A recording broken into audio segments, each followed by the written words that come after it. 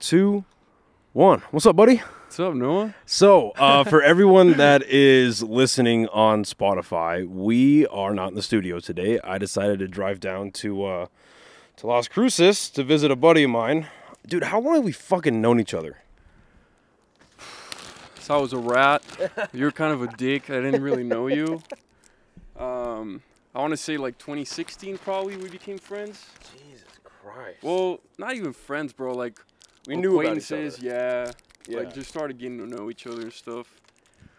Well, because you started NIMI as a sophomore in high school, right? Yeah. A sophomore in high school. Yeah, okay. 2015. So you started out as a sophomore when I just started college. For real? Yeah.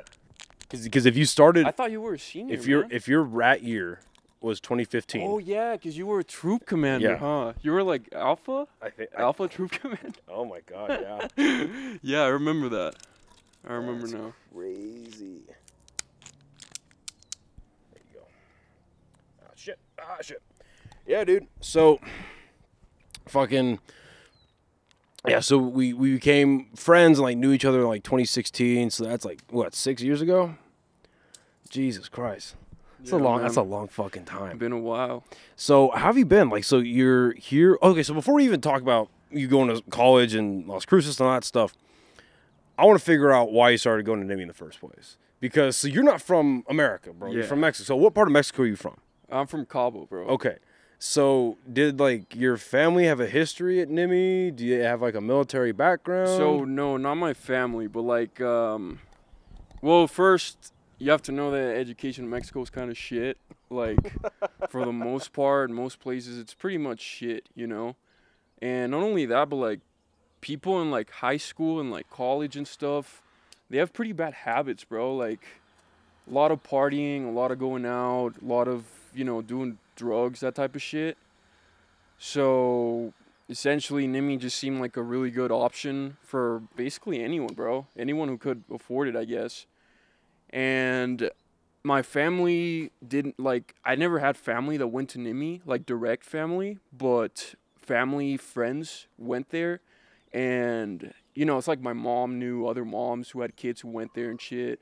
I'm sure you even know some of them. Like, yeah, just people from all over Mexico that went to NIMI, and, like, my mom knew about it. And, yeah, that's how I ended up with the idea, man. And I was just like, sure, why not? Well, it's funny. It's funny that's how it happened. Because now that you're in the back end of it, and I was telling fucking Justin this last night, which is crazy because you live in a house where someone we both went to NIMI with. So there's 2 NIMI alum in the house, right? Like, yeah, there used to be 4. And okay, my point exactly. Yeah. No matter where you go after you leave NIMI, you're always going to fucking find alumni. For real. It's like so. Yeah, I came into town last night. And I only expected to see, like, you and Justin. But then I see, like, what, fucking 2 other people that I went to NIMI with that I would have gone with or known or whatever.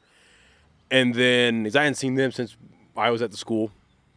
And then there were, because they were younger, they obviously knew the undergrads that I never knew. And they were here, so there was like 4 generations of NIMI last night. All in a fucking hot tub. Which is so fucking weird. So you go to NIMI and you start in 2015. What was that like coming from? So you went to your freshman year of high school at Mexico. You moved to America temporarily. And is at the time you think it's just temporary, right? Yeah, I don't think, do you ever have plans of like permanently living in the States? Hopefully, dude. Like, well, at the time, did you think about that? Not really. It wasn't even in my mind. It wasn't in my mind. Yeah. But it's always been like my mom's plan to like help me out. She like basically my whole family, bro. Like they want to get the kids out of Mexico because Mexico's kind of like slowly going to shit. Yeah. So it's always been like the best case scenario where you end up in the States. You know. That's kind of why. So, and I want to get into that. I want to get into that later because that's. I'm glad you're saying that because a lot of people in this country right now, it's like they talk a lot of shit, but they're not going to do anything about it. You know what I mean? Like yeah, I'm gonna leave. Fuck this place. Fuck Yeah. Trump. Fuck, even like fuck Biden. Yeah. I'm gonna leave, but that's a bunch of nonsense. Where are you gonna go? Yeah. Like, let's be real. Like it's not great here right now, but where are you gonna go? Exactly. So Doesn't you- get much better. Yeah. Yeah. So you at the time you think it's temporary. You start out as a sophomore in high school. You're what, 15 years old? Yeah, I was 15, dude. So how is that transition for you? Because English isn't your first language. Yeah. How much English did you know? Like day one at NIMI, how much English I did you knew know? my fair share, bro, honestly, because when I was younger, when I was in like 5th or 6th grade, like, dude, okay, living in Cabo, dude, you know that Cabo's like That's a garbage truck you hear in the background because we are outside, ladies and gentlemen. All right, continue. It's Friday, man. They always do this on Fridays. Yeah, dude, so like, you have to know living in Cabo, you deal with like a bunch of tourists, you know. People in Cabo just live off of tourism, like, for the most part, right? So in every school in Cabo, they teach like a very decent level of English. So that really helped. And then when I was like on 5th or 6th grade, maybe even 4th grade, I can't remember. I went to Canada, bro. I went to Canada for a whole summer, St. Michael's University School. Keep talking, I'm just gonna check cameras. Yeah. And I went there. My mom sent me there basically so I would, you know, develop a better English, like better pronunciation and stuff like that. And I always get that from people when they hear me talk and stuff. They're like, well, most people say that they can't even tell that I'm Mexican. Some people can, some people can't. But a lot of people are kind of surprised when I tell them I'm Mexican. Like, English isn't my first language, you know? So, yeah, going to Canada helped me a lot. And when I got to NIMI, I was already pretty good, I guess. Pretty good at speaking English. I had not been, like, continuously at a place where I had to speak English the whole time. So, obviously, my 4 years at NIMI definitely helped a lot. Yeah. So what year did you go to Canada again? Like, how old were you? Dude, I was young, bro. I must have been, like, 12 or 13 or something. Maybe even younger than that, bro. I can't tell you, but, like... So maybe you weren't, like, old enough to really think about it at the time, but looking back... How would you compare, because you're only there for a summer, you said. Yeah. How would you compare the education style of Canada to, you know, Mexico or America? Is there any major differences? Well, to Mexico, yeah, bro. It's pretty similar to here, but to Mexico, it's kind of the same here in Canada, but in Mexico, it's just different, bro. Because, dude, in Mexico, like, imagine this, bro. Like, you're in high school in Mexico, or, like... what is it? 7th, 8th, 9th grade? What do you call that? Yeah, middle school. That's middle school? Well, 6th, 7th, 8th is middle school. 7th, 8th, and 9th. And ninth grade here is high school. That's freshman year of high school. Yeah, well, okay, those years in Mexico, bro, you walk up into a classroom and you and your classmates, bro, you little shits, like you're all there, you're sitting down. It's like, dude, it's like South Park. Literally, it's like South Park. Like, you're just making fun of the teacher. You're not paying attention. Well, there's a lot of schools here in America like that. So well, yeah, but that's mainly public schools, right? Right. Like in Mexico, even the private schools are like that. No, you know, no shit. I went to private school my whole life in Mexico, and all of it was like that, dude. Like, not to say that you didn't learn anything, but you definitely learn a lot less than if you went to school here in America. You know, because like I said, it's just like, dude, everyone's fucking around. People are fucking off. They're just hanging out outside the classroom while the teacher's trying to give class. The other kids inside are just being a fucking menace. Like, they're being menaces, bro. Seriously. Like, if like, I don't know how common this is in America, but in Mexico, if you and your classmates want to get a teacher fired, you can do that within a week. Like, you all get together and you get fired. I'm proud to announce that the podcast is now officially sponsored by the fine people over at Chop Chili Company. Guys, this is some of the best chili you can get here in the state of New Mexico, and they are online as well as in stores. They can be found at Smith's, Albertsons, Sprouts, John Brooks, and Lowe's Corner Market. They have 3 amazing flavors that you see here, and they also have frozen green chili that you can get online. Go on over to the website, chopchilico.com, and get yourself some amazing chili today. But Literally, that was like, bro. I remember being a kid and in elementary school, and we never fucked with the main teachers because we either liked them or they were just dicks, right? They were just fucking assholes. Or whenever we get like a substitute teacher in, it's like, hey, let's make this chick cry. Let's fuck with the substitute, bro. That's dude. Because you're little fucking elementary school kids. You don't know any better. You just know this is a power of authority, and you have a little bit of leeway. Yeah. You're gonna take it. But that's interesting. That it's kind of sad. It's that sad, bro. It happens very in sad, private dude. schools, and And, it's like, like it school, was- we're supposed to be rigorous. Yeah, exactly. And I go to NIMI, bro, and it's like this completely different place where like the teachers have all this power over you, bro. Like they can fuck up your life at NIMI, bro. Oh yeah, so we've got the viewership has grown a little bit. So when we talk about NIMI, it's a boarding military school down in Roswell, New Mexico, and the idea it's college prep and it gets you off to fucking college and stuff like that. And Yeah. it's funny. It's a military school, but only like I think 14% of people go to the military out of that place, I have no idea. which is crazy. So yeah, it's a very strict place. At least when we went there. Not a reform school. Yeah, it's not a reform school. Yeah, it's funny though because like I remember it's funny you say that because my rat year, my very first year there, we had this kid. His name was Michael. Safford, I think Stafford, something like that, and he was sent there on a court order. And I heard of those kids. yeah, he got sent there on a court. Well, nowadays he was one of the last ones, dude. Because nowadays they There's don't been even others. really. Yeah, recently. Oh, okay. Well, because when I remember when I went back because I went back to the school to work in the admissions office, they had changed the policy. Yeah. They straight up do not admit those kids. Like that was a policy for everybody. I guess they changed it. Yeah, I Look. have a younger cousin who went there who recently graduated, and he was in the baseball team with one of those kids, bro. And the kid was a fucking menace too. Well, there you go. know. Like, Well, there you go, right? And yeah, the motherfucker didn't last longer than like a semester, I think.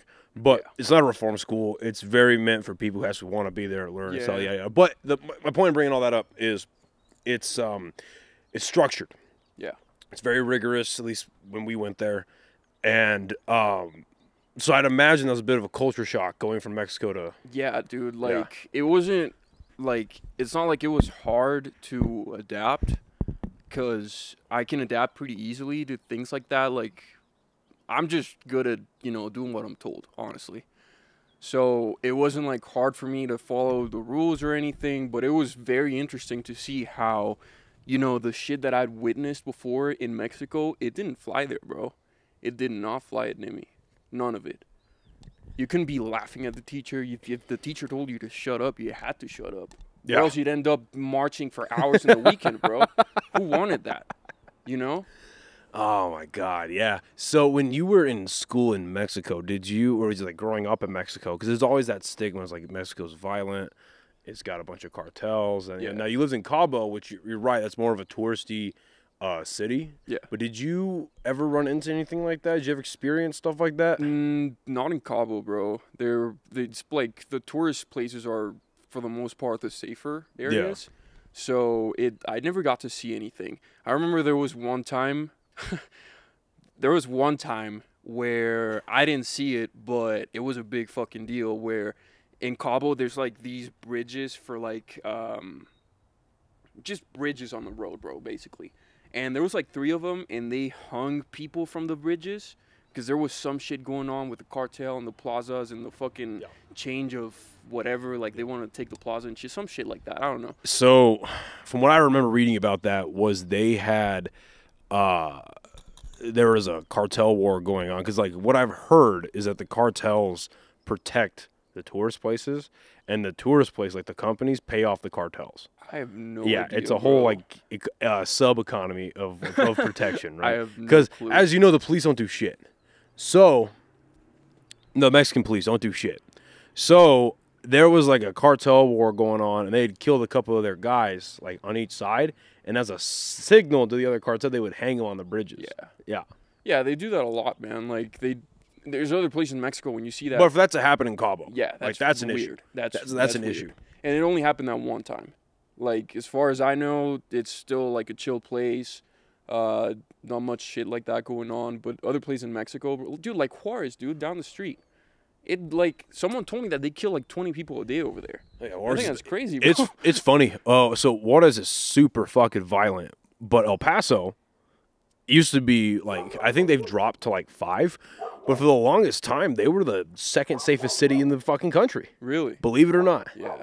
Yeah. And it's next to Juarez, bro. Yeah. That's crazy. So, and it's weird because I kind of mentioned this last night when we all went out to get drinks, but I spent a lot of time in El Paso growing up because my grandparents on my mom's side lived down there.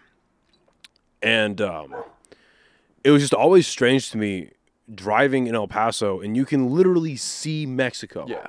So, like, if you're driving down the fucking highway. And it's the ugly part, too. No, for real. Like, you look at Mexico, and it's, like, a bunch of pieces of sheet metal stapled together. It looks like Colombia, bro. Yeah, it's terrible. It's like broken down favelas and shit. Yeah, Like, it's exactly, bad. bro. It's bad. But then you look to your right, and there's a Best Buy.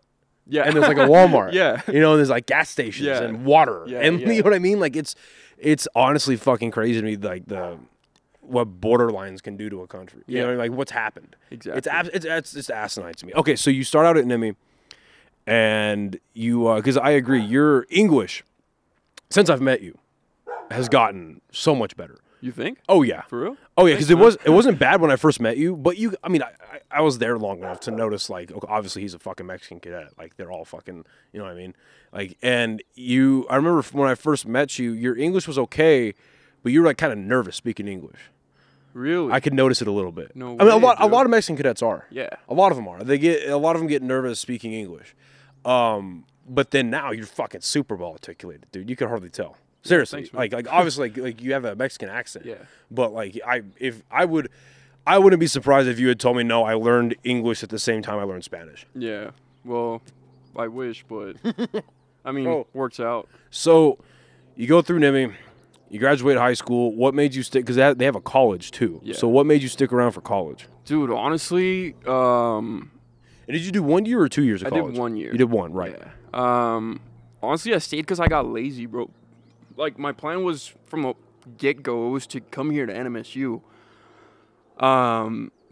But I don't know, dude. It was like, honestly, dude, it's like one of those times that, like, you don't want to do what you know you have to do. And I got lazy when it came to applying to colleges and shit. I applied to NMSU, but I did everything so late that it was just a better idea to go back to NIMI than it was to, like, make the full switch. Like, I got admitted to NMSU before the summer ended, after I graduated, but I just didn't do things quick enough because I was in Mexico and I still had all my stuff at NIMI. I didn't have a place to stay in NMSU. So I was like, fuck it, dude. I guess I'm fucked for another year. But it worked out. I mean, it wasn't bad. It was my best year. I mean, I had the most fun during junior college. And it's just the best memories, bro. Yeah, dude, the college experience at NIMI, like, obviously when you're there, you're kind of in this bubble, right? You're very much like, I'll be real, I was brainwashed. Like, I was very much bought into the system, believed everything, and like, you know, I was that cadet. I was like, why the fuck do these brand new college kids act like assholes half the time? What's going on? Yeah. But now that I look back on it, it's like, It's ridiculous, huh? it's fucking crazy. Like, for instance, I went to the fucking meet up with another friend of mine from NIMI last night. And we were talking about a mutual friend of ours. I didn't even know this motherfucker was our rap buddy, right? So this motherfucker started NIMI in 2011. Went for a couple years, dropped out, joined the Air Force. He ended up getting medically discharged. Did he go back? Doesn't know what he wants to do. He ends up going back. He ends up getting in with Graf. Graf who's the commandant at the time. And that's pretty much the guy who runs like the cadet side of things of the school. He gets a waiver in with Graf, and he starts NIMI, the junior college, freshman year of college, as a 23-year-old. I think I heard of that guy, bro. Yeah. So how old are you now? I'm 23. You're 23. Okay. Yeah. So imagine going to NIMI as 23? you right now. Fuck no. Fuck no, right? Dude, because we were talking about that yesterday, bro. I have nightmares, bro. I yeah, have nightmares. well, because like it's a good learning experience as a kid. Yeah. To be like 20 years old and take orders from like an 18-year-old or a night. That's a good experience. Yeah.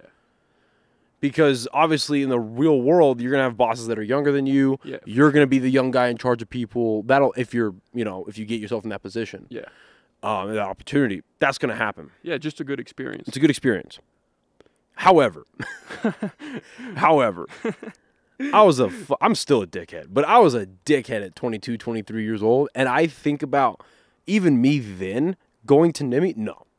Yeah, fuck no, bro. I would have been an asshole. Because I'm like, what the fuck did you just tell me? Yeah. Like, that's not happening. Yeah, dude. It's just insane to me. Like, because that's not something that's really taught there, I think. That's like how to, you have to figure out on your own. How to look at a situation in real time from someone else's perspective. Yeah. You're not really taught that, right? At least I wasn't. It was very much just, you fall in line, you do your job, you keep things in order. Follow orders and do follow, what you're told. Yeah, it's militaristic, and I get it, but there's the one of the flaws of that place is they don't really teach you. They teach you critical thinking, but not free thinking. For real. Like, and I think that's something that's really missing from that place. And I just think about, that college experience. Because I agree, like going from high school to college, because you're fucking packed. Like your day is packed to the brim as a high schooler. Yeah, it's just go, 7 or 8 classes, after school bullshit, studying at night. You're lucky if you're in bed by 11, all that kind of stuff. But then in college, it's literally just a normal college schedule. Yeah. If you want Tuesdays and Thursdays off, you have them off. Yeah. That's what I did. Dude, it was the best. And you just fucking sleep all day. It was the best. Like going from high school to college in there was the best thing ever, bro. Like really makes you appreciate time, dude. It was crazy. And also the thing is, people like, not to say that they didn't care about college students, but they were definitely more lenient on college people. Yeah, they were. So like if you had a guys like Cadre who was a dickhead, the moment you're in college, they don't care as much. Yeah. Yeah. They're like, oh, this is just the college guy. Well, because there's a level of, in my opinion, as a cadet, you look at the college kids, even when you're in high school, you're like, yeah, they're in college, they're doing their thing. I don't want to mess with that. But then as the good ones, the adult staff that were there, they came from and I spoke to a lot of them about it because I felt the same way. And a lot of their mindset was, look, as long as they're not causing trouble, let them be. They're adults. Yeah. You know what I mean? Let them, like, hold them to a certain standard or whatever. They have to follow the rules, but... And don't expect too much of them. Not even don't expect too much of them, but just keep it realistic. Yeah. Like, they're not here for the fucking Corps of Cadets. Yeah. They're here for ROTC. They're here for... Most of them are there for athletics, college prep, and whatever also, it was. And, like, you think about it, the older you get, the less you care about shit like that, Meaning what? Like, the older you... Like, imagine you went back, like the guy you said who was 23 and went back. You wouldn't give a shit about the Corps, bro. No. You wouldn't give a shit about the guy who was telling you to do what. It'd be a problem, obviously. Ugh. But you just wouldn't care as much. You wouldn't have... Like, it's different when you're growing up as, like, a 15-year-old and they're teaching you all this stuff than going back when you're 23 or whatever age and you're older. You're not going to care. You're not going to grow up like that, and you're just not going to care. And that's not necessarily a bad thing either. No, it's not. But it's just, it causes a problem in there. It causes issues. No, it does. It does cause issues. And so, and you brought up a really interesting point that you were lazy in applying to colleges. And I was kind of in that same point. Because I remember my senior year of high school, what was her title? Our advisor. Our advisor was like, hey, you guys need to apply to colleges. It's really need to start now, all this stuff. And I was like, okay, fine. But I didn't want to fucking do it. Yeah. And the first reason was because I was lazy. Yeah. Straight up. I was tired. Same, I was lazy. And you need to do that in your spare time. What fucking spare time do I have? College applications, like UNM can take 5 minutes. Yeah. But colleges you might actually want to go to for a good program. Like UNM has a great law program. They have a great medical program. But that's not things I wanted to get into. Yeah. And so I was like, okay, well, these other colleges that had a good, at the time I wanted to do criminal justice. So these colleges that have really good programs, these applications can take hours. I don't have time for that. I'm lazy. And quite frankly, in my free time, I'm still this way. In my free time, I would do shit that I care about. Yeah. And at the time, I didn't care about anything. I cared about playing video games, eating Chinese food, and hanging with my friends. That's what mattered to me.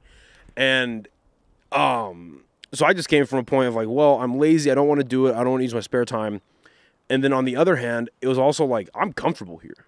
I don't know if you felt that too. I felt that too, bro. Like, and I don't think that's like, something. it was just easy, bro. Yeah. It was like a safety net. Exactly. You know? It was a comfort zone. It's not, and dude, like, I feel bad saying all this shit now because I'd like to think that I'm not like that. I don't like being lazy. I don't like being like I'm very disciplined. I'm a very disciplined person, and just realizing that I didn't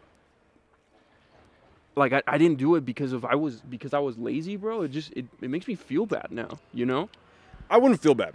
And here's why I say that, because it's a common thing that I don't think enough people want to talk about, is that, and I think this applies to people, because don't get me wrong, there were a lot of people that went there for 4 years of high school, 3 years of high school, graduated, and they couldn't wait to get the fuck out. Yeah. And fair enough. Like, that's fine. But even some of those people will tell you, yeah, by my second or third year there, I was comfortable. I had my friends. I had my routine. Yeah, a lot of it sucked. Yeah, we woke up at fucking 5 in the morning to do bullshit on Wednesdays. You got used to it. You got used to it, though. Yeah. And for me, it was like I faced two options, because I started really drinking like in my back half of my senior year of high school. Oh, yeah. And so I would never drink like on campus, but we went off on breaks and shit like that. And like I got to a point where I was like, okay,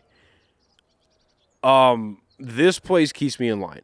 I need structure. I need, because I've become very like self-disciplined, self-motivated now. But again, at the time, I needed that. Yeah. I needed that platform. I needed that foundation to really put me in a place where structure was the only option. And so I looked at the game plan, and I was like, okay, I could either go to UNM, assuming that we could afford it, go to UNM and live with my mom, which was not a fucking option. Like, the whole reason I started going to NIMI in the first place was because when old childhood friend of mine, like my mom, his mom were friends. We grew up together, that kind of situation. And he started going to NIMI as a freshman in high school when I was, he's like 2 years older than me. So I was like 11 or 12. And I had heard about it. And I was like, and at the time I wanted to be in the military super fucking bad.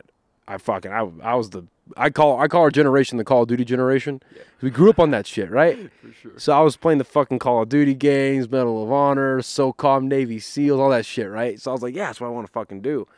And so when I hear about this place and it's like, oh, okay, well, it's a military school. I live away from home. I get some kind of freedom, I'd imagine, because there's no way it's as bad as it is living at home. And honestly, I had more freedom at NIMI than I did at home. So I was like, okay, I have that option. So fuck yeah, I'm going to do it. I fucking hate living with my mom. So I'm going to go do that.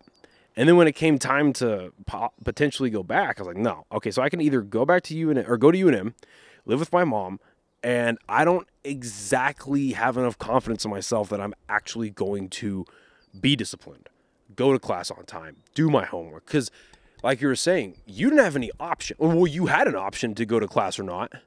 But if you didn't go to class, you got in trouble. And the long story short of the discipline system, you didn't end up marching for fucking 7 hours in a square in the hot-ass sun or the cold-ass wind. Carrying a rifle. In your fucking spare time. Yeah. So I was like, okay. It wasn't worth it. Yeah, so I'm not exactly convinced that I can go to class and all that stuff. And I was going to end up fucking drinking and partying because I saw that side. And I was like, that's appealing, but like I had enough foresight at the time to know that's a short-term thing. Yeah. And it wasn't a good idea. It's not going to benefit me. Yeah. Okay, that's the first option. The second option is I stay at NIMI. Yeah, it sucks here. Yeah, all this. And yeah, like all my friends left senior year. Literally all of them. Except for like maybe 2. They were gone. So I was like, okay, I'm going to miss the shit out of my friends, but I'll still be here. I'm comfortable here. I'm happy here. The fucking administration likes me, so I'm going to get a lot of freedom, which I did. I got a lot of freedom. And you always make new friends, too. Yeah, exactly. And I ended up doing that. Yeah. I ended up making new friends anyway. And it wasn't the same, because obviously they're your fucking rap buddies, right? These people you started out with. But, you know, I just felt real comfortable there. And then going back as a college student, having all that freedom, having all that free time. Like, dude, I couldn't crack a 2.6 GPA in high school. Couldn't do it. And some of it was my fault. I'll be honest, because right about into sophomore, going into junior year, I was like, fuck this. This sucks. I'm just going to do the bare minimum so that I can fucking hang out with my friends. Like, as long as I'm passing my classes, Why fuck was this. that, bro? Like, did you just hate school or? Yeah, like, I've always been a poor student just because I don't give a fuck. Like, I just don't care about school. And I can never bring myself, like, I was very good at English. Like, I enjoyed writing. But I never wanted to admit myself that I enjoyed writing. Is that what Cheney loved you, bro? Probably. Yeah. Probably. Well, Cheney and I got along really well. He's a professor. I feel like you guys had the same sense of humor, bro. Oh, yeah. Same humor Very style, dark yeah. sense of humor. Yeah. We both love superheroes and comic books. Yeah. Dude, he kept me in school, dude. Yeah. I think I told you guys this last night. But, like, I remember I was really going through it my junior. I had him second semester of my junior year. I was really going fucking through it. And so I went into his office, and this is like my third week of his class, maybe. And so I was like, hey, listen, sir, I'm kind of going through it right now. I need some third-party advice, and I see you kind of like superheroes. I need help. Like, I'm really going through it mentally right now. What the fuck do I do? And we had a good conversation, and what the conversation ended up turning into was, if you keep an A in my class, because have you ever been to his office? Briefly, I think so. In his office, he had like regular books and shit, but he had fucking stacks of graphic novels and shit, right? And off to the side, he had the full run is what it's called. It's like the full like story of a comic that I wanted to read, but I could never afford it or find it. So he was like, if you fucking keep an A in my class, you can come in whenever you want and just check them out like a library. And so that's what I did. I busted my fucking ass in that class. I kept an A, and I ended up doing that, and that actually ended up translating into some of my other courses. But then the other thing that really dragged me down was math. I've never been good at math. Yes. Never understood math. And again, I didn't have the maturity level to be like, okay, yes, you don't like it, but you have to do it, so you better get good at it. I didn't have that maturity level. My mind was that I'm just gonna do this. I'm gonna get the bare minimum done, so I don't have to repeat any fucking. Get it out of the way. I don't have to repeat any years or anything like that, because there's always that big stigma of being a super senior. I didn't fucking want that. Looking back on it, being a super senior is not that bad, because you graduate still. Who gives a shit? But at the time, it's just people making fun. Yeah, of you're gonna get made fun of. You're that guy. You know. A few, man. Like, yeah, it wasn't that bad. They were the funniest guys, dude. So it's brush the mic real quick. Shit. Yeah, you're good. So that's why I keep windscreens. So I was like, okay. Like literally all through high school, I would end up failing one math class, like without a doubt. I ended up failing it, and then in the summer taking a summer course every fucking time, dude. Really? Oh yeah. And then at the end of my senior year, I ended up having to take 2 math courses both semesters. And like, I was so bad at geometry, dude. Dude, that seems so easy to me. Yeah. Like, everyone struggled with geometry, and I was like, bro, this is easy, bro. It's just shapes. And literally, it got to the point. Who's calling me? So it got to the point where I would get like hundreds on all of my homeworks to build my grade up to like a fucking. And then fail the exam? Yeah, to be like a 67. Were you using this Bible or what? Fail it, and then, no, I wasn't using the Bible.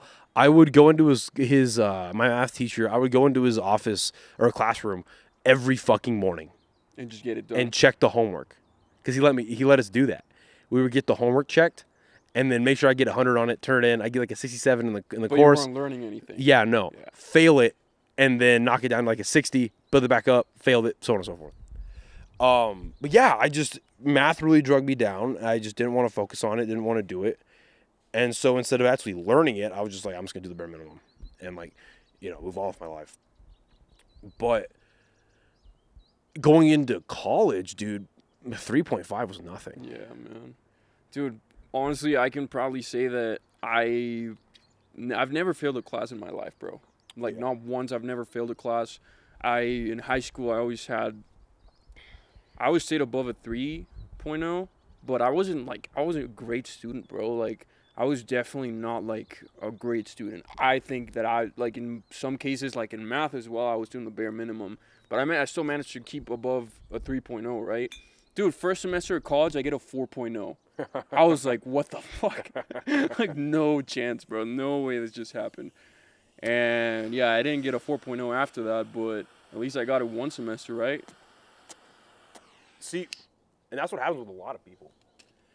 And it was funny because I had friends, obviously, and you had them too, I'm sure, where they would leave NIMI at some point in their high school career, go back to their public school, and just start knocking it out. Yeah. 4.0s left and right. High school's nothing. And for me, honestly, there was a couple of times where I was like, fuck, should I even do this anymore? Like, my friends that are in high school, at a public school in Albuquerque, they're getting 4.0s. They're chilling. They do whatever they want. Dude, I had a full beard by fucking junior year. Like, I've maintained this since my junior year of high school. And so every morning I'm fucking scraping my face. I'm getting bitched at if I have like a little bit of stubble. And I'm like, bro, I can only afford so many razors. Yeah. Like, please stop. It's so annoying. Please stop. And, you know, it just got to the point where I was like, no, I need to focus enough and stay put. So obviously you were successful in your time at the school. One thing I want to kind of pick your brain about is the disciplinary system. Because I'm sure, like, just like me, you had some friends that just, like, got caught in a spiral. Oh, yeah. Where it was, like, they either... Because, like, one thing that really trapped a lot of friends that I have was they had, like, a really dirty roommate. And so their room kept getting fucked up on inspections. They would get in trouble, have to march. They lose time to study. Their GPA drops. Did you ever have friends where that happened? Right? They're spending so much time doing their fucking marching, their tours, that it takes away from their study time. It takes away from their academics, makes them tired, makes them demotivated, and they end up just getting caught in this spiral. Yeah, dude. You know what I mean? Yeah, I haven't thought about it like that, but yeah, it happened a lot. Even to, close friends of mine, dude.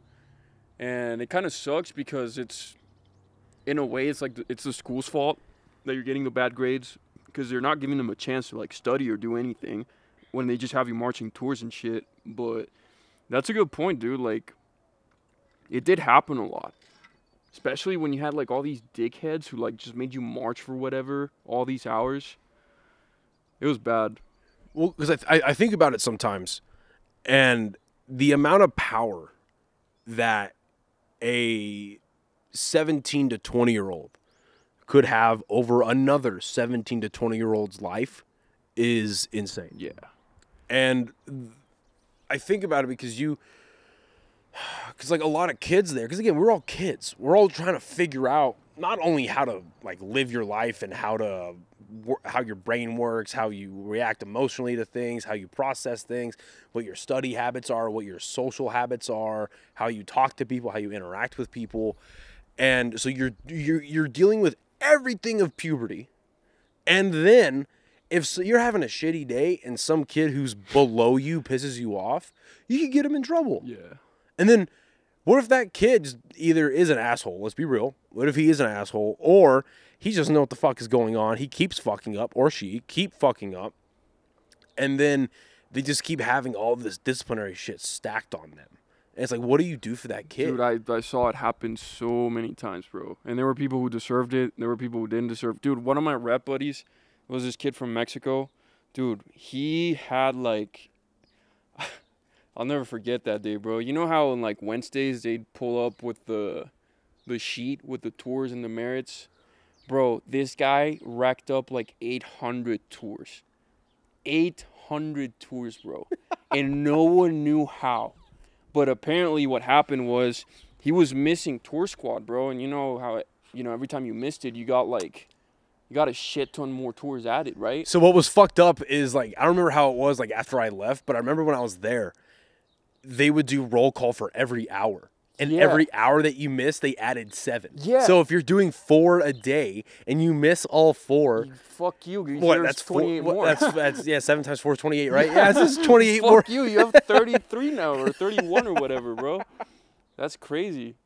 Wait, anyway, so your friend racked up 800 hours? 800 fucking tours, bro. And the poor kid, like, you could tell that he didn't mean, like, he tried, bro. I could tell, like, he was That's trying. the phrase. That's the phrase for, like, almost every kid that's like, he's not an asshole. Yeah. He just keeps getting, like, he's trying. Dude, he was just, like, he was kind of dumb, bro. Like, I'm not gonna lie. He was a little dumb, but he tried, bro. He was high speed. He was a high-speed kid. But when it came to tours, he didn't know what the fuck was going on, and he racked up 800 tours. Next week, he was gone, bro. He was gone. He was like, fuck this. I'm not marching 800 hours. See, I always thought there should be, like, either once a year or you can do it or, like, once during your time at NIMI, whatever it is. But you should be able to go bankrupt. Where it's like, hey, I'm Like, getting... I declare bankruptcy? Yeah, Shit, yeah, it's like, I'm going crazy here. I can't keep up. Fucking Remove all my tours? remove my tours, remove my demerits, demote me to a fucking private or whatever it is, or a recruit. Let me start over. Yeah. Let me, like, financially, right? Let me Yeah. start over with this bullshit. That'd be interesting, dude. I don't know how that would work. Maybe that'd help a lot of people out. But, dude, like, and there was some other people who got in that place, but they actually deserved it, bro. I remember when I was at PSG, I had this Russian kid in my troop. Dude, the guy was dealing drugs. Like, he said, according to him... What was his name? Rudnev.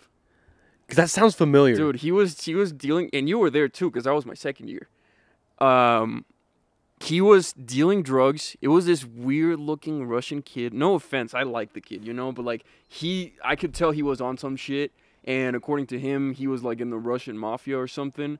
But he was dealing drugs, bro. And then one day, the paramedics pull up to the box, and they're getting this kid out of this room. I remember this. And apparently, a friend of the Russian kid told me that the Russian kid made that other kid OD or some shit because he hadn't paid him for some other drugs. Like, something like that, bro. And I was like, dude, these kids are fucking around, And these were like rats, bro. Rats under me. Well, and, like, what's crazy to me is the amount of drugs that go through that school. Like, yeah dude, like, there's fucking weed. That happens. Oh, yeah. That's everywhere. Yeah. And honestly, I don't think kids under the age of 20 should be smoking weed. Like, now that everything that we're learning, now that weed, and that's one of the great things about the legalization of marijuana at the state level is because, yeah, people get to smoke recreationally and you get tax dollars. Yeah, that's all fine and good. But a lot of these states, like Colorado's doing it, now that the weed strains are getting regulated, they can run tests on them. Like, they can actually do tests on, like, okay, what does marijuana do to an average person in this many dosages, right? Dosages. Doesn't it actually, like, lower your IQ long term? And that's the scary part too, is that it's a case by case basis. But they're also finding out they're able to run because of, like, the death of brain cells and shit like that. But they're also finding, like, okay, what does marijuana do to what does it do to people with schizophrenia? Does it help them? Does it hurt them? PTSD, shit like that, right? Bipolar, and it really that's like one of the positive sides of it. But now we're finding that because of the brain damage that it can do over a long period of time. There's some people who can smoke weed all their fucking life like a champ from an early age and they're fine. But there's other people who are just fucking it. They get they don't get addicted to it, but they have an addictive personality, and they're like, oh, I'm just gonna be a burnout, right? I'm just gonna be a burnout, a pothead, whatever you want to call it. And they're fine with it. They're always smoking weed. They're always on the couch, lazy. Dude, it's and it happens. Dude, I've seen it, bro. Like, since I transferred to NMSU, bro, I saw so many of my friends go down that hole, bro. Well, like, people who were, like, pretty decent at NIMI, bro, and they get here and they start smoking weed, and they just don't go to class. They fail all their classes. They, like, literally go to class twice in the whole entire semester, bro. Yeah. And, and I've got friends that fucking smoke weed all day long. They love it, and they're great people. I love those guys, But it's also like, on the negative side of that, there is none of that. You need a balance, bro. That's exactly. The thing. There's no balance. There's no discipline. There's no real self-motivation. Yeah, exactly. They work dead-end jobs. They become like NPCs. You know what I mean? It's that mindset, and it's sad. But to give you a funny like another perspective on that story about the Russian kid who's dealing drugs. So, motherfucker. So we had a meeting. I'll cut this out. Maybe not. So when that was second semester when Joyner took over, right, as the RC. Me, him, Patello, and Graf. We all sat down, and we were in one of the conference rooms that the Commandant had. And it was like a transition meeting type thing, like how's this going to go down for the next semester, whatever. So this is the end of the first semester. Just kidding. End of the first semester. And we have this meeting, and Graf is telling Joyner, like, he goes, so now that you're in control, you got to know about the bad stuff too. Like the stuff we're dealing with at our administration level. And I was brain dead through that whole fucking meeting. I was like, this is boring. This is bullshit. Why am I here? And but once he said that, my ears kind of perked up, and I was like, "What do you mean bad? Like, what's going on?" Because I didn't do a whole lot, like with that side of things. You know what I mean? Like any of my free time, especially with the girl that I was dating at the time, she lives fucking 2 hours away, so I would spend a lot of my time over in Hobbs, New Mexico. So I was like, "Okay, what's he about to tell us?" And he goes, "What do you know about the drug dealing that's going on here at the school right now? The actual problem we're having with it. Not just the 1 or 2 instances, but the problem we're having." And Jordan goes, well, I don't know. What are you talking about? I have no idea. And he goes, well, yeah, we know that kids smoke pot. We know kids drink, whatever it happens. But, yeah, we've got people dealing PCP here. We got people dealing fucking mushrooms here.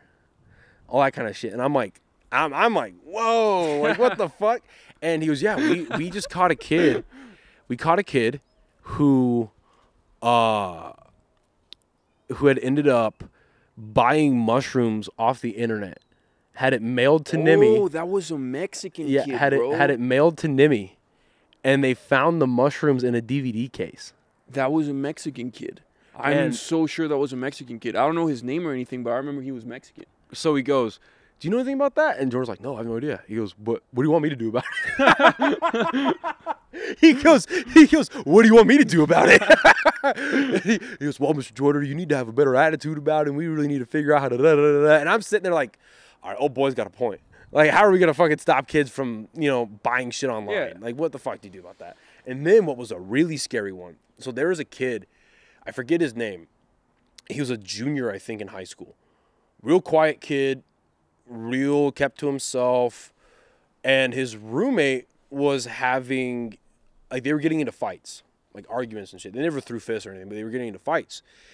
And so apparently what had happened was the roommate got real concerned with this kid because he was like mental health reasons, right? Started getting real concerned.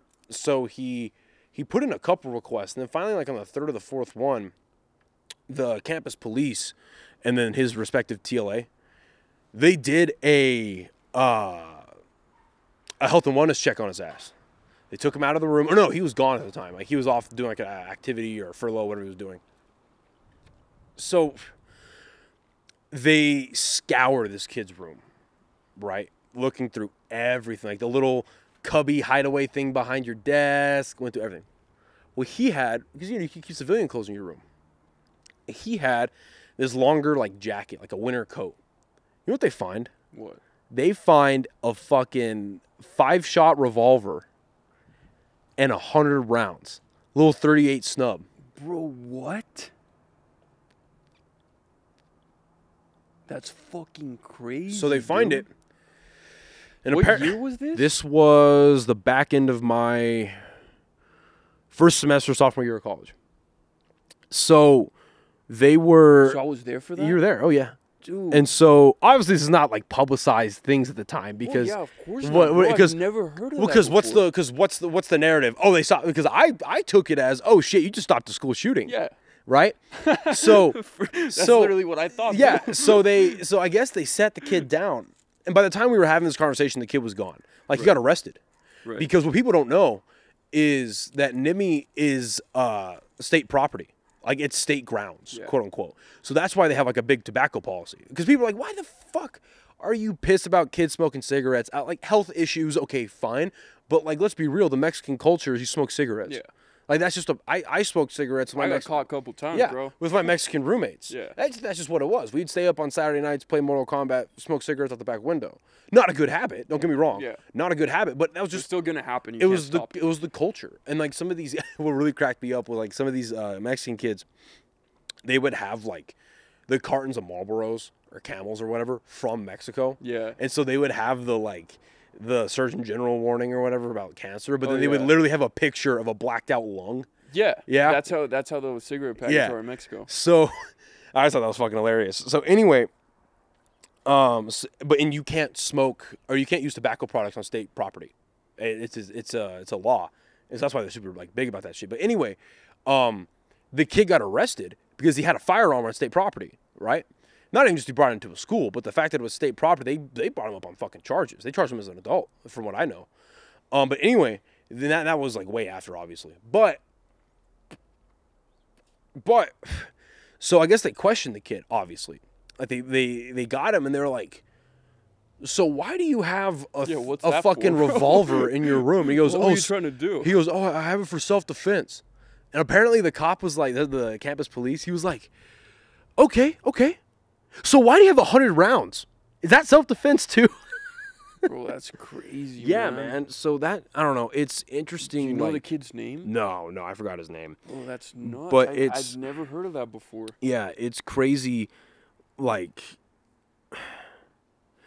it's a good and a bad thing about that place. I'm sure you've thought about this too, where it's like, I always refer to Nimi as being like in its own world, like it's a bubble. Yeah. You know, like I'm very happy that I made a lot of stupid, like did things or said some really stupid things in a public format, in a leadership position there. Yeah. Because I would have done it either way. Yeah. I would have done it either way. Just doesn't get out of that bubble. Yeah, if I do it there, I look like an idiot, I get in trouble, whatever it is. But if I do that in a business setting, if I do that in the real world, dude, I get fired. There's no going back. I get fired. Yeah. Now, and then depending on what like circle it's in, depending on what industry, I guess, right? It's I get a stigma now, right? Because I'm saying stupid shit. I'm an asshole, whatever it is.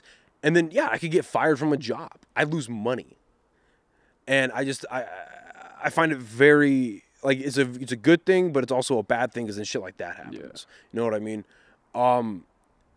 So you brought up something kind of interesting too that I kind of want to dig into. Going to school in America, effectively living in America, it is a live-in school. Did you have the further along you got? Did you ever find yourself wanting to go back to Mexico to live in Mexico? There was one moment when I was dating this girl in Mexico. It was actually when I was going to go to college. This is the end of your senior year. Yeah. Okay. I was dating this girl, and she was going to this school in Mexico, like this college. And I was like, fuck, well, yeah, I was like, fuck it, I'm going there too. Different school, but, same state. I was, like, trying to go with her. And that was pretty much the only time, dude. Like, after that, that never happened, obviously. And we ended up breaking up.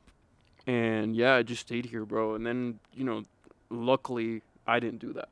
So, and the reason I bring that up... basically, the only times that I ever thought about coming back to Mexico was after high school when I was going into college. There was, like, 2 different places that I thought I wanted to go in Mexico, but, dude, looking back, I'm glad that I didn't. And the reason I think it's important to ask people like you that, because you're from Mexico, you are Mexican. Yeah. There's a lot of pride in the Mexican culture. Yeah. There's a lot of like patriotism, nationalism for being a Mexican. And like we even had the Mexican Independence Day that was celebrated at Nimi. Yeah. Because there were so many fucking Mexican many kids, Mexicans. and I love that. I love Yeah. that shit. Like I think that's so fucking cool. Like I'm not from Mexico, but I've got like my dad's side of the family. His parents, his mom was from. It was either Guadalajara or Chihuahua, Mexico, and then Those are pretty far apart, man. Yeah, I forget which one. And I think it was Chihuahua. And then the dad was from Mexico City. Oh, okay. So I've never been to Mexico. I don't speak Spanish or that, but like I would go to the fucking Independence Day shit because it's cool to see Yeah. that. It's cool to see that culture be alive for a little bit. Yeah, for sure. But what was it about the further along you went, or what was it that made you go, you know what, I'm gonna stay in America? Dude, what I love about America is that, well, okay, thing is in Mexico's like a very enclosed culture, like you're saying, you know, like everyone comes together and they celebrate and shit like that, but it's also got its bad sides.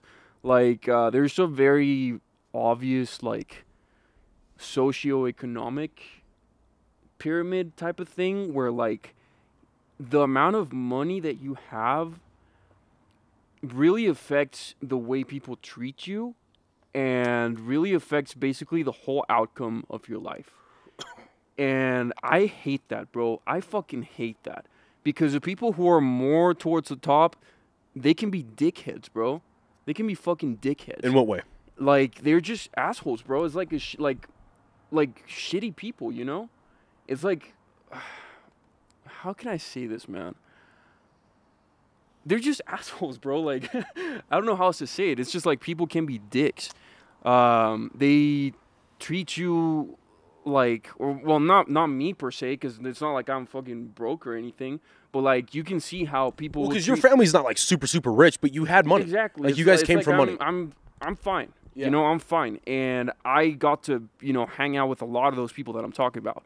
So it's like, I see the way people are, I see the way they treat others, and it's something that I don't really like, dude. And I noticed that when I came here, it's so different, bro, because everyone's just doing their own thing. That's the way it felt for me. Everyone's just doing their thing in America. You can hang out with whoever you want. It's like people are less judgmental of you.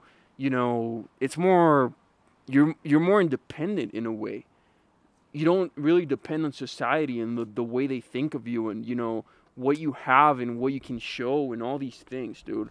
I love that about this place. Well, it's not like that. And see, it's funny that you frame it like that because slowly but sure, it's kind of ramping up now, like post-COVID. But slowly but surely, that is what our society is turning into. It's quickly turning into strictly based on status. Yeah. Strictly based on the amount of money you have, your social media presence, like what you can bring to the table. And I think it's interesting because, so in New Mexico, like what I love about New Mexico is it has the pride, it has the culture, it's got the tightness of what you kind of just described in Mexico proper, right? It has that. But then on the other hand, if you kind of want to just disconnect from that, do your own thing, you can do that too. And that's pretty much how I've lived my life up until doing this podcast. Yeah. I never went out and ingrained myself into the city of Albuquerque. Yeah. I never went out and met people, went out and did things, like learned about the cultures and did all that. And I've lived in Albuquerque my whole life. Yeah. But I just never felt the need to, right? And that's fine. But that's what's cool about it. You don't have to like shape shift to fit somewhere. But, you know? But also, in the same way Nimi was, New Mexico, because of the socioeconomic problems, because of how poor our fucking state is, like for dating, for instance, right? If you want to go find yourself a pretty girl, like wherever in New Mexico, 9 times out of 10, they're not going to give a fuck here about how much money you have, how many followers you have on social media. If you walk into a room, how many people know you, where you sit at a restaurant, stuff like that. They're not going to care about that. But if you go to a place like LA, Miami, New York, you know, these higher end places, that dating pool, a guy like you and I, let's call a spade, we're competing with like millionaire athletes, actors, CEOs, you know, potentially billionaires. Yeah. You know, you're competing with that, and I feel like that's starting to slowly, like, almost infect the country. You know what I mean? And so, but to go back to why you wanted to stay in America, do you find yourself like, are you proud of America right now? Like, are you happy to say like I live in America? kind of like just juxtaposing that to how Mexico is right now and all that. Like, do you find yourself being happy being in America? Yeah. Oh yeah, for sure. I mean, I don't know if proud's the right word, because I mean, I'm happy, dude. Don't get me wrong. I'm much happier here than I'd be anywhere else, you know? Definitely. But I can't say that I'm proud, dude. I mean, so why do you feel like you'd be happier here than anywhere else? Because I feel like there's more opportunities for me here than there would be anywhere else. And well, maybe not more opportunities, but better opportunities, you know? Like, I could launch myself further here than I could anywhere else. So that's pretty much what I mean by that. And like I said, dude, it's just a matter of the people that I've been I don't know, dude, it's maybe you brought up the LA thing, how it's so different over there. Maybe it's just New Mexico, dude. Maybe it's just the fact that I've been in New Mexico and it's not like that. It's not like in LA. But it's just the people, the experiences that I've got here, they're so nice, dude. Like, I've loved every year that I've been in New Mexico. And it's been since 2015. I've loved it. It might be, you know, the trash can of the United States or whatever. It might be the butthole of the country, but I don't care, dude. I've had a blast, and I love it. So what do you think is hindering the pride in living in America for yourself? Because I mean, you could talk hypotheticals about just the country as a whole. I think, but like, and again, I think it's interesting to ask you that because you come from a culture that's so proud to be in Mexico, and Mexico is going to shit. Yeah, everyone knows it, and it's very sad. Like, I'm not happy to say that. I'm like, yeah, fuck Mexico. No, like, no, not at all. Bro. But it's the truth. So, what is kind of hindering you from bringing that type of pride towards America? It might be somewhat the same stuff. It's like, dude, it's basically just the government, bro. Like, I fucking hate the government. I fucking hate them, dude. And yeah, there's literally no exception, bro. Like, they're all nasty little rats, for real. And everything they do is for their own benefit. I feel like since COVID, bro, since COVID, everything changed in my mind. Since COVID, I feel like I realized a lot of things. I feel like I realized how... Like what? Like, a lot of things are like a theater, bro. You know? You know what I'm talking about. Like, I don't know if I want to go down a rabbit hole, but... Yeah, no, go ahead, dude. Dude, we got time, go ahead. It's just obvious when people are trying to hide something. It's obvious when they want to shift your attention. It's obvious when they don't want you to realize certain things. And I'm talking about the government, obviously. But it's just obvious, man, and I don't know. It's just so many things happened since COVID, bro, that dude. Like, so what I thought was interesting about COVID, in my opinion, was, aside of the obvious, like, insanity that went down, is that, at least to me, and you can obviously look back on our nation's history and you see all the crazy shit that's happened, all the horrible things the government has done, all the false flag stuff, the Tuskegee experiments, all that. And what's sad is, like, a lot of that stuff used to be like, oh, it's a conspiracy theory. Oh, that's not true. That never happened. But not anymore. It's not. It's not though. Like, all of it's real.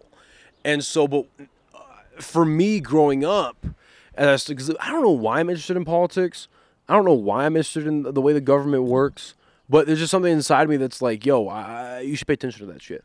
And I'm envious, like, straight up, dude. Like, I'm envious of people that don't give a fuck about the government, that don't give a fuck about how they run our lives or anything like that. It's the ignorance, the willful ignorance that people can live in and be like, it doesn't matter, you know, it's fine, we're all gonna be okay. Like, I'm jealous of that. And the reason I say that is, like, growing up, for me, it was always like, yeah, you know, no matter what's going to happen, no matter what's going on, the government is, like, structured and it's set up in a way that it's all going to be okay. It's all going to be fine. It's going to work out. We can have a couple of idiots in office. We'll be okay. But now, with COVID going down and living in a post-COVID world, like, we kind of understand now how important it is.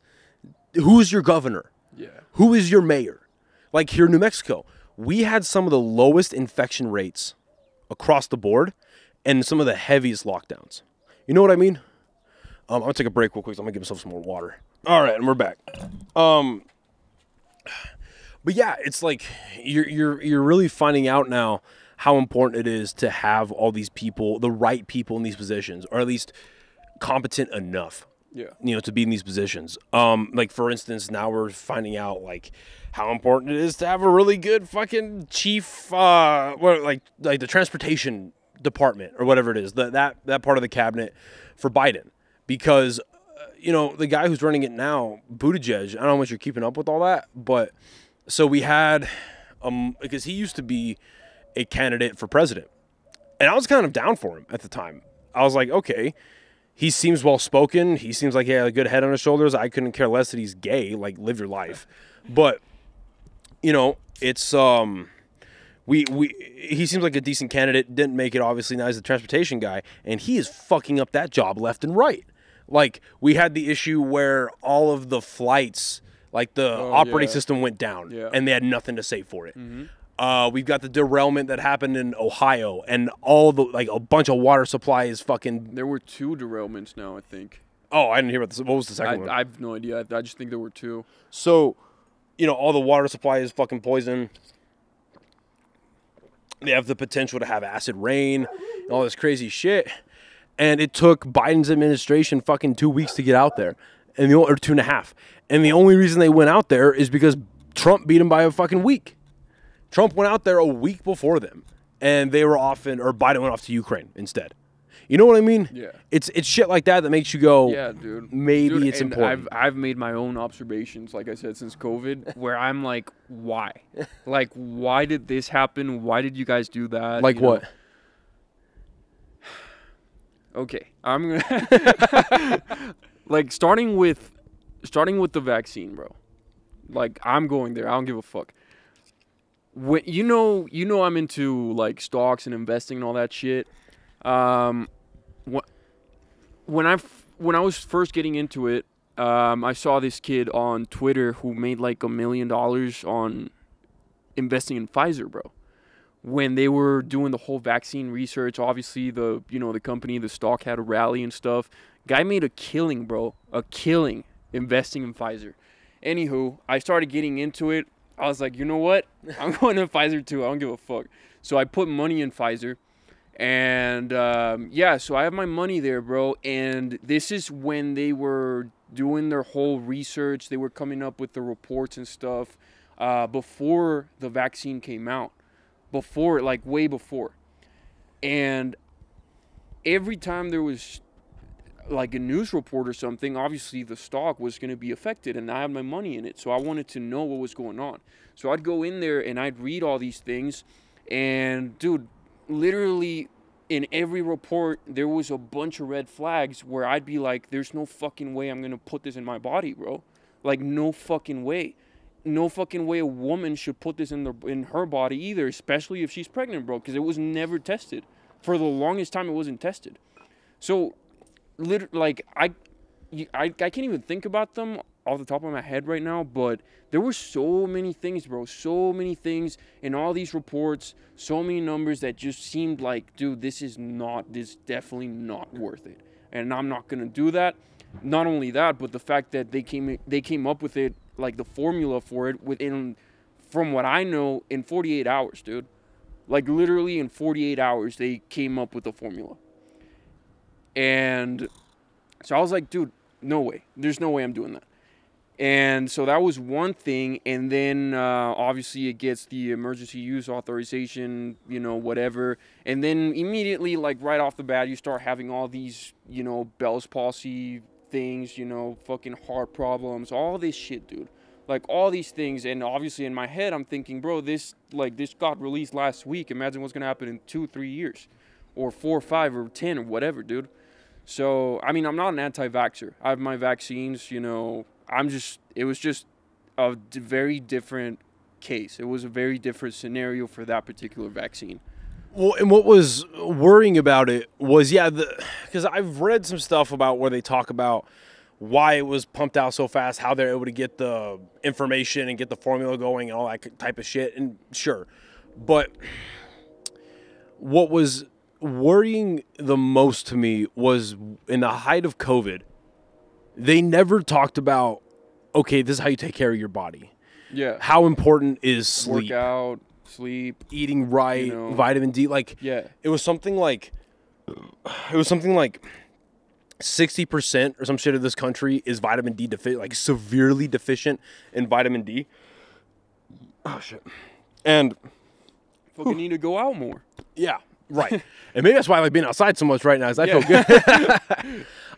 But it's just there was no real talk about that. It was like take the magic pill. Yeah. I take the thing, it's gonna save your life. Yeah.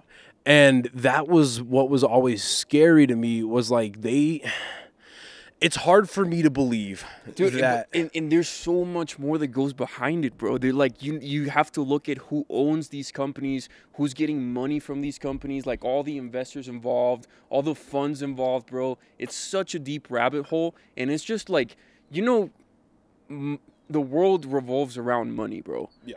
And like everything is based around money, and people will do whatever for money, and it's just what happened, dude. Like, once again, it was all because of money.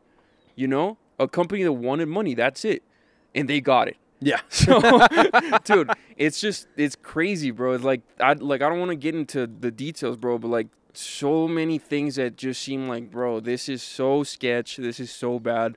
There's no reason why anyone really should even try to get this, bro. And what's crazy still though is, even through all of this has been going on, we're still the best place to live. Like, we are. Yeah. I still believe that we are still the best country to be at, and I think that's why it's important to get a perspective like yours, where it's like you come from a different fucking country. Yeah. And yet you still want to stay here. Yeah. You know what I mean? And it's so like you said, you're getting into a lot of like investments and stuff like that. So like, what got you into doing that? What got you into finance? And like, what do you, like, as much as you can talk about it, like, what are you doing now? Well, it started with like, literally first started with like just looking at a Robinhood ad, a Robinhood ad. And I get the app, and I get Cash App, bro. And dude, it was so fucking weird. One day, I had like $700 in Cash App, and Cash App lets you invest in different companies, bro. So I look at this company that's like, it's called Xpeng. It's like a Chinese EV company, like Tesla, but in China. And dude, I was drunk one night, and I was like, fuck it, dude. Like, I'm putting $700 in Xpeng right now, bro. And so I put that money in there. Next day, I made like $300, and that's when I was like, this is pretty interesting, bro. Like, it's just money out of thin air, like seemingly, of course, Yeah. right?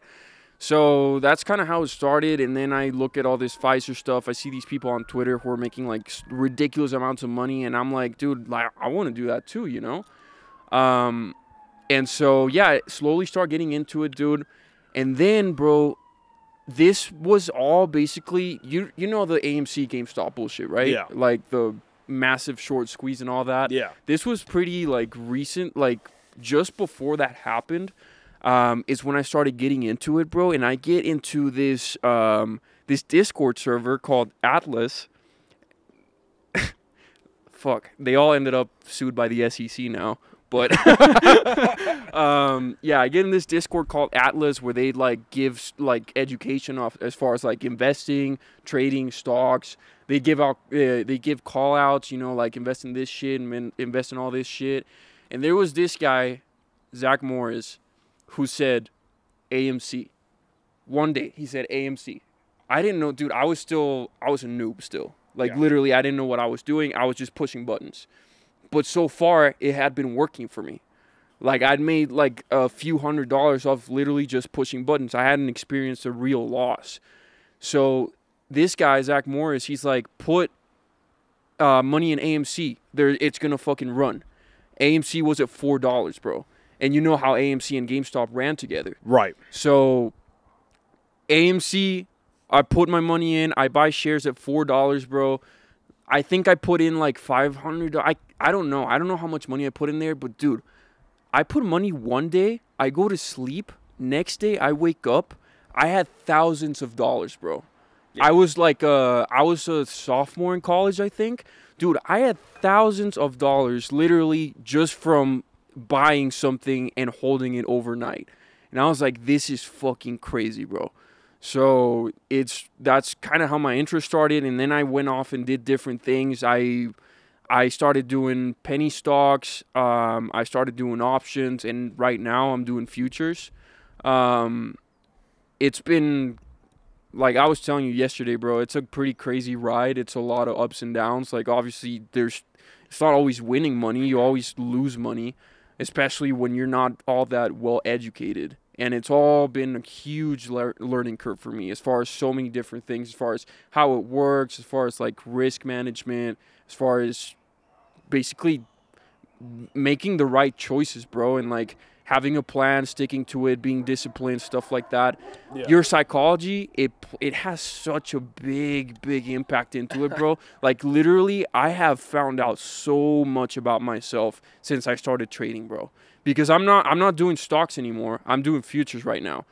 And it's not like holding stuff for a long periods of time. It's literally in and out within less than 5 or 10 minutes, you know? And, dude, it's... holy shit, dude, it's a crazy ride as far as, like, your own head. Yeah. So, yeah, that's what I'm doing right now. And the first real money that I ever made was off of that, which was the AMC GameStop thing, which obviously it was like, I don't know how much you know about it, but that doesn't happen every day. No, it happens like once every, I don't know how many years. I have no idea when it's going to happen again. I'll be very surprised if it happens soon, but it's just like, it's kind of a miracle. A lot of people got millions off of that just by doing nothing. So, yeah, so it comes to a point where you're like, okay, if I want to stick to this, I have to learn something, right? So I started doing penny stocks, and I sold my car. I sold my car, and I used the money to trade penny stocks, and dude, I was doing so good. For months, I was doing good. I was, like, making really good money. I remember, dude, I was in Cabo trading. I was showing my mom, like, every day I'd make, like, hundreds, even thousands of dollars. And she'd be like, take my money right now, bro. Like, what are you doing? Like, let me give you money and do this.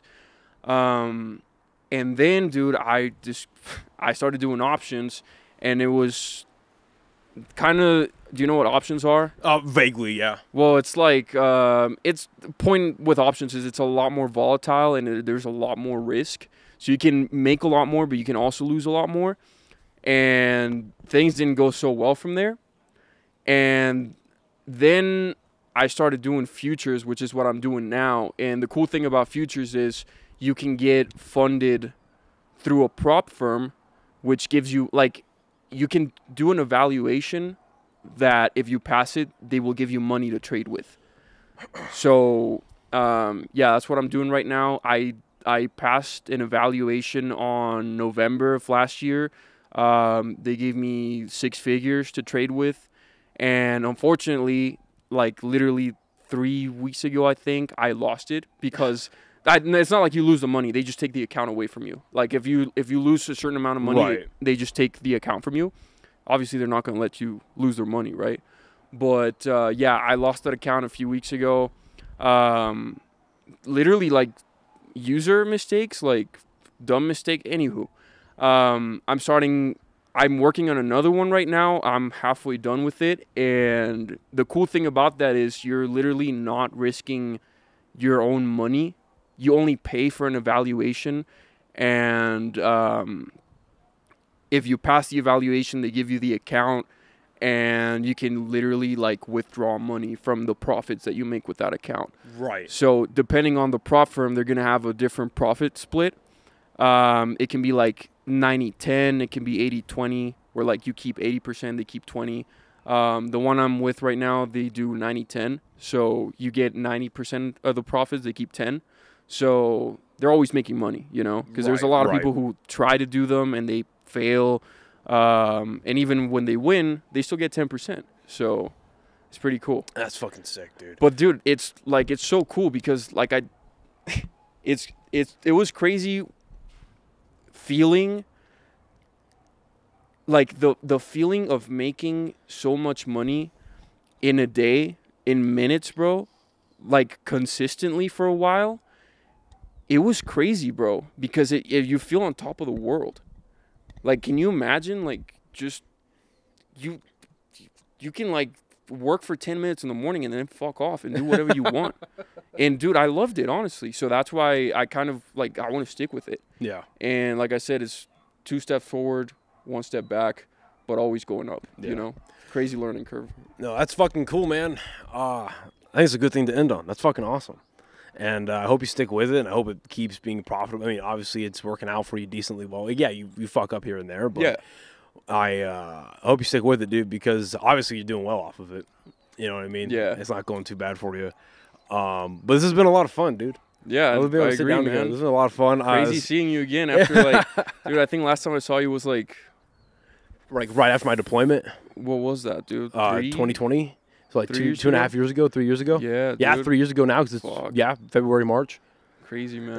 But yeah, dude, thanks for stopping by. Yeah, dude, this is a pleasure. I've wanted to have you on and do it in person, and do it outside is a huge bonus. Like, this has been fucking great. I love this. This is great. And yeah, man, it's been a fucking blast. Yeah, great fucking time visiting. Thank you guys, everyone, for listening and watching as usual. And we'll see you next time. Bye, everybody. Boom.